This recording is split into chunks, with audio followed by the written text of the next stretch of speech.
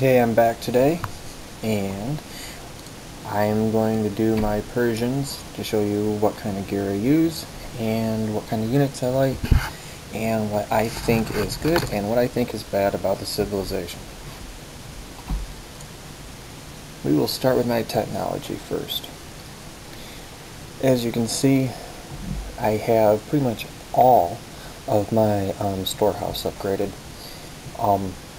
Wood, gold, food. Persia is one of those civilizations that is high in food, especially the cataphracts. Those suckers can take easily 200 food, 121 gold per unit when you have them geared like I do, and I'll show you. One thing about Persia's walls is they're not the strongest, but if you have the Star Tech, they build pretty quick. I didn't upgrade anything in the fishing area because Persians don't have any bonuses like the Greek and like the Egyptians. So what you see is what you get. Ram ships can be pretty fun though in Pirates, and I will show you what I have on them in a second. With all my civilizations, the town center is completely upgraded. And going to military, this is my standard what I use. Now, Sparas are one of my favorite units. They are a meat shield from hell. They can take abuse all day long with the best health gear out there, besides, of course, Legend Greaves, because I have Ramses, which we all know is better. That the DPS for them with the Age 4 Advisor for 4% more is only 39. I suggest you get health gear for him.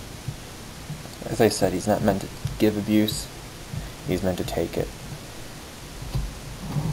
One thing I do like about their spearmen is the cavalry bonus damage. If you do decide to use them, they're actually pretty good against cavalry. Better than the Greeks, better than Egyptians, but I still think the best pikeman in the game has to be the Celtic. Excuse me. Oh, I slipped. Celtic. Yes, I already got called out on that once. So he's probably laughing his butt off on that now. But anyways, we'll move on. Unlike Greek, the star points only affect the bowmen and the other units. It only affects them, not the whole group, which is sad. But this is not the only civilization that does that, I don't believe. Cataphracts are extremely powerful unit. If you're going to be Celts, there we go again, choose cavalry over anything, or the Immortals. Between the two, you really can't go wrong. Some people like range, which I love range, but when I play with Persia, I like to mix it up some with the speed from the cavalry, and the Immortals being able to do ragged, not the greatest range, but once troops come up on your front line, those front line go melee, shooting rest. Unlike other units that are all melee, they have to stand there with their thumbs up their ass and do nothing, or they have to go around and around and around. With Immortals, the front line gets hit, but everybody can attack. War wagons, until the patch recently, I considered a useless unit. Me and Safe Base tested them out when Persia first came out, and they were garbage. They just did not have enough range. But with the new bow, there's a video out there that I put out there that you will see that you can outrange forts with the new bow. I mean, that extra 21% plus with this extra 20%, it's second longest weapon in the game, behind the Paladin, of course. what would be nice is if Teemo could work with him. Down to utility, as everything, all my utilities will always have a full armory. My co-op gives me shit about it. The full market, the fort and the tower is fully teched. When it comes to the War Academy, at the very least, what you want is the one that I have here, this shield wall. 20% more health, but 300% more siege armor for your Spara. And when you are a meat shield, you can have ballistas hit them all day long. I did a elite and creep when it first came out after the patch with ballistas at, frickin' 10,000 hit points, hitting them, and I held out for a very long time. My partner just couldn't kill them. I only can make them so fast, which this here also helps. Train time 30%, which is a huge increase. Now these other ones I really never got into, but that's what I have for my technology. Let's skip to advisors real quick. As you see, not many. These are the only 3 that I'd ever use so far. What I did besides with the Greeks is level up my civilizations to 40, figure out what each of them could use and benefit the most, and just get those and not get every one in the game. This guy actually does help a little bit with your Sparas, because they can take a lot of abuse and a lot of damage. More health regenerate can help. Even though you have it on your tree, it does stack. So that is actually very useful if you're going to do a meat shield type strategy. He's very good for you. Or you could do 15%. Village Elder. Of course, cheaper aging fortresses, which I'll show you some lost gear for the fortresses here in a minute. Something else also used because your cavalry is so expensive. She's useful. And then I don't have it for the civilization, but the cheaper farms too. One unit that is actually very good, very cheap, very quick to make, crappy range, good DPS, dies easy, but I think it's every 7 seconds you can pop one out from your fort. Very useful, actually. He can get you through any of the recaps just fine. He could probably beat the normal Paphos and Soli. I don't know about Marion, but legendaries, he just dies in one hit, and there's just so much wood you'd have to replace him with. Okay, everything else is self-explanatory. Everybody knows what that stuff is. Well, I'll start my Sparas. As I said, I do health armor, and right here is the spear for it, then of course the shield. Now the vest, that's not the best vest. It does have 33% infantry armor. I want the other one that has bonus damage armor. I think it would benefit me more, but I can't seem to get my hands on it at this time. And of course, Ramses would go in this slot, which is further down on a different unit. Pikemen just threw in some stuff. Haven't really played with them yet. Morals are the most fun unit in the game, by far. Give you an example, reason why. you know how frustrating it is when you get 100 melee units all attacking something, and only so many can hit them because they're grouped around them, and your 12 guys are hitting a little group of units, and the rest are around just standing there. It's one reason why a lot of people like ragged units, is because they all shoot no matter what, as long as they're in range. But the morals, if your guys get hit in the front line, the rest of them behind are still shooting them with arrows. So you get the best of both worlds with this unit. But the bad thing is that it costs wood, food, and gold. I think it is 40 food, 30 gold, 20 wood. Or it is 40 gold, 30 food, 20 wood. It's one of the two.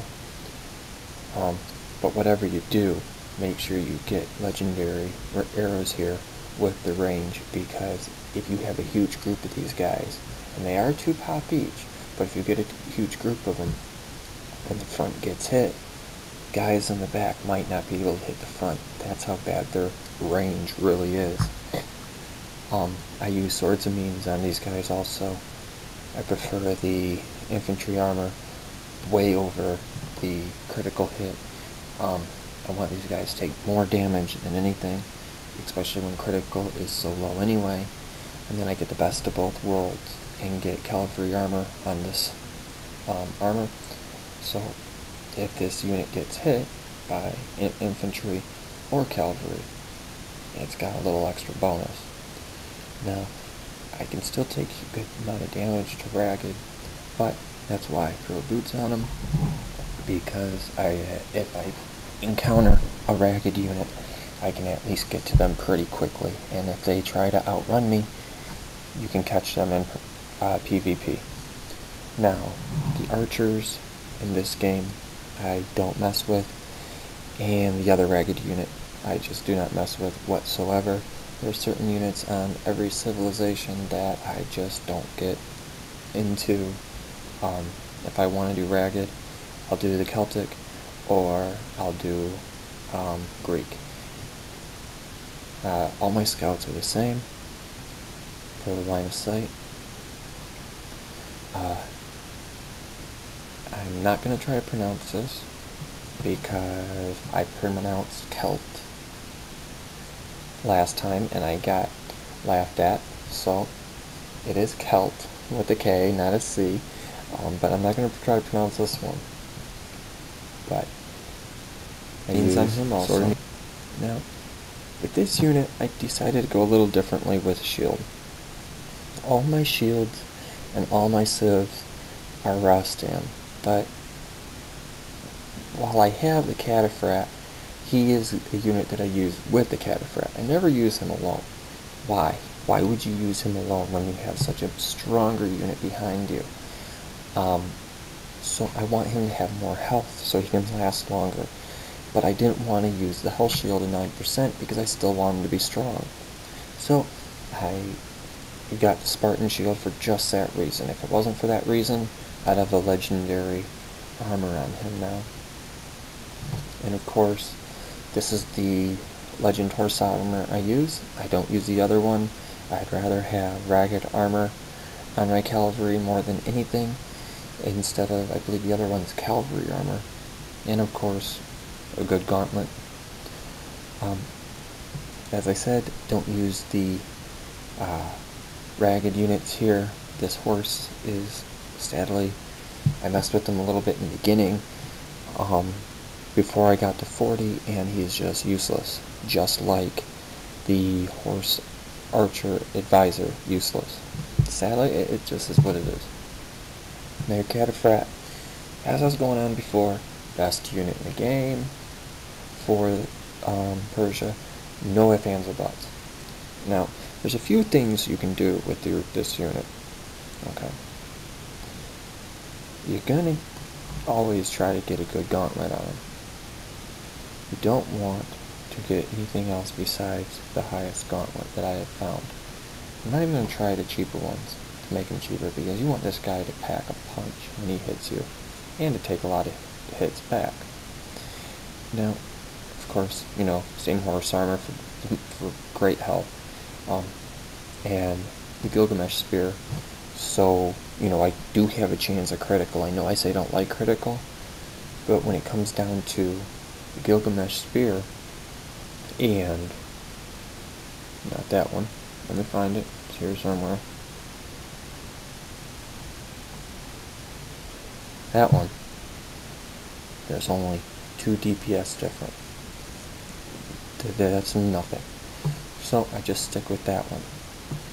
Now, this changes. I have changed this out. And sometimes, yeah, I use this one that's on a spear run too. Because the Silver Gorget is, gives you a huge extra DPS. I used to use this, but I don't anymore. I actually can get rid of it. Yeah, right there in front of you. Because they nerfed that, and I used to keep it because it had 77% health. Now it's, well, garbage. But if you really want to have critical hit fun, I guess you could say, you could add that with the Gilgamesh, and it does stack. A lot of things don't stack up and add up, but this is one of the things that does stack up. I'm starting to ramble on a little bit, so I'll try to finish this up so I don't bore you guys too much more. Now, the war wagon, I have the new bow on there, plus the range arrows, plus the range armor, and stronger beams. The paladins, I have, you know, Titan arm, range armor, and beams. The ram ship can be fun. One thing about the ram ship is you want a legendary gear this out, period. You want the ram head. This is the right armor because the ships, the catapult ships, will kill you so easily, and you want this to have speed. People are going to say you should have the Hololavathon. They're full of it. I've tried it. I've gotten rid of it, and I have vendored it because you have to be right on top of them to hit them with this ship, and it would just take too long to get to your target and take too many hits. I don't even use that unit, don't even know I have gear on them. Same as all the other civilizations that I have besides Iggy, which this has different gear, but the other 3 civilizations all use the same stuff. Fishing ships, I'll just highlight it for you. Nothing spectacular. And this is the same on all my civilizations. Transport speed gear. Of course, you gotta have the speed gear to keep these suckers moving quickly. Don't use that ship. And with all my buildings that you see here, all the cheaper walls, construction blueprints. I need some more of these, so if anybody's selling them, let me know. I will buy them because I still have some that are 5.4. My forts, pretty much same setup as everybody else's. Oh, you're seeing something a little different here. Let me go back to that first a minute. Put that back on. This is my DPS for my forts. Get back down there. Okay. Now, I always keep this on, but if you want line of sight fortresses that are just ginormous, you put this gear on plus the Fort Advisor. Actually bugs out the game. You can't see max line of sight. It'll show it to you, but it won't reveal it. Sometimes it bugs it out. Rods, arrows, there's better, of course, but that's one of the ones that I use. Plus, now, crap, where did everything go? Is it still there? Oh, it's still on there. Handcrafted wall braces, and the other bow, the new bow. I need to get another one because it's on my war wagon right now. But that's what you use there. When it comes to houses, sorry guys, I'm getting a little tired. It's late and I gotta be at work in a few hours, so I'm gonna try to hurry this up and finish it. Cheaper walls, and then faster build for your lookouts, line of sight, And the rest, pretty self-explanatory. As I said, need more 7.1s. And my town center, I make sure has an Aries. And remember, don't give damage, but take damage. Again, sorry if I'm sounding a little out of it. It's been a long day, and I need sleep. So that finishes my Persian Empire. If you have any questions whatsoever, feel free to hit me up on the forums. You guys have a great night.